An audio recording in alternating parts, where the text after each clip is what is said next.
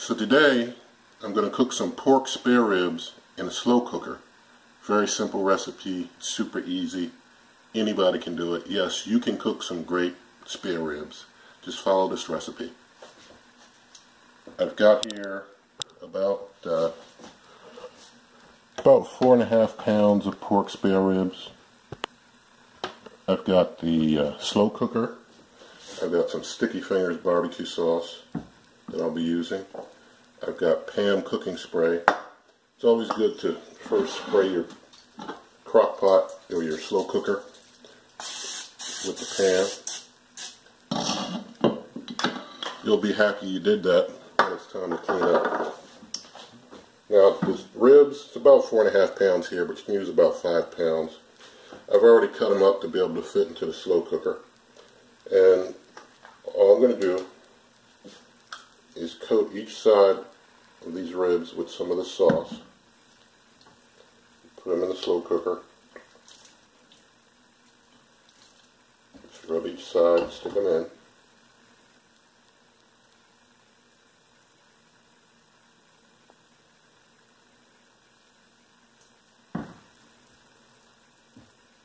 I usually try and put the larger pieces in first because you don't want the smaller pieces trying to hold up the top of the lid of your slow cooker.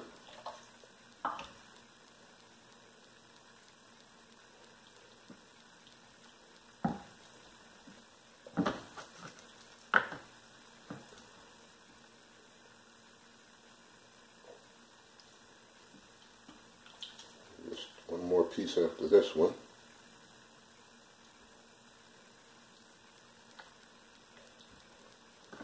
And prep is almost done. We've only been doing this for a moment, and this is a lot easier than a lot of other ways you'll see ribs being prepared that take much longer, but give about the same result in the end.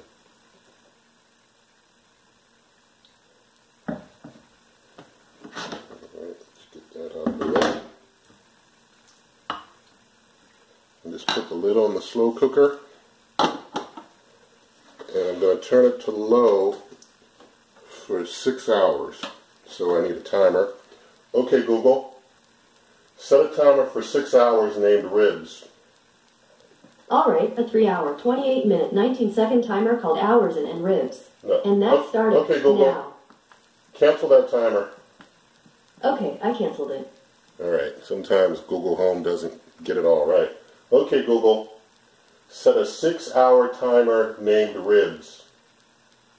Alright, a 6-hour timer called ribs. And that's starting now. Alright. So now we've got our timer going and we've got our ribs starting to cook. I am not going to touch this for 6 hours. I'm going to leave it alone. Actually, I forgot one thing though. We want to pour in the rest of our sauce. Yeah. Almost forgot that step.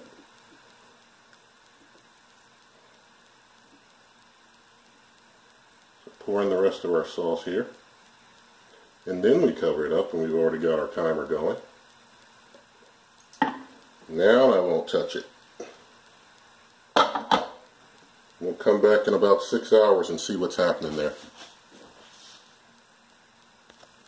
Okay, Google, stop. So our ribs have finished cooking, so I'm going to take them out. After I take them out, I'm going to coat them with a different barbecue sauce. I like to use Jihu's sugar-free, cut the sugar a little bit. And after I coat them on the top with some of that barbecue sauce, I'm going to put them into the broiler for a 10-minute run through the broiler, and then they're all done and good to go, ready to eat. So I'll show you that now.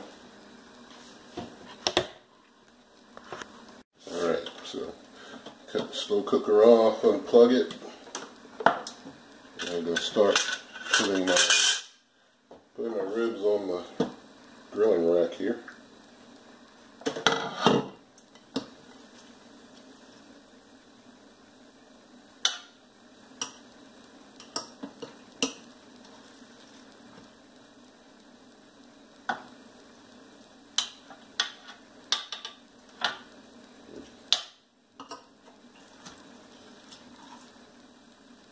These are really near ready to fall off the bone, so you get really tender in there. And this set here is almost totally off the bone. Look at that.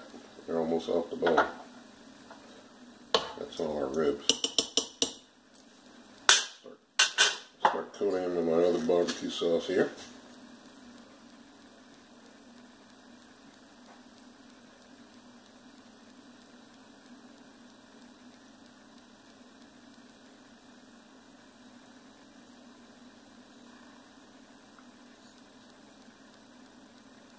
And by the way, G. Hughes sugar-free barbecue sauce, great stuff.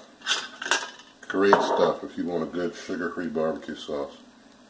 Best tasting sugar-free barbecue sauce I've tasted ever.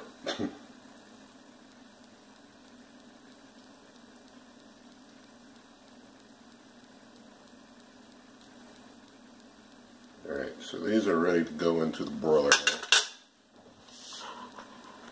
Alright, so there's the broiler. You see them going in.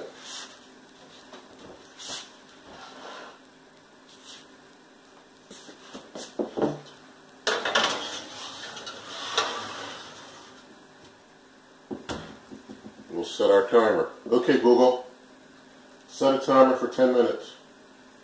Alright, 10 minutes. Starting now. We'll see how those look in 10 minutes. Okay, Google, stop.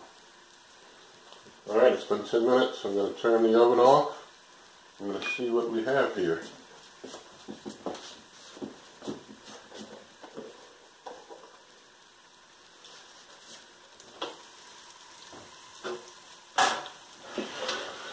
Alright, look at that. That looks pretty well like some good charred barbecue. And it's ready to eat. There you go. So I hope you enjoyed this video, and you can also check out my blogs, and I'll be making some other videos of other cooking, and have a good meal.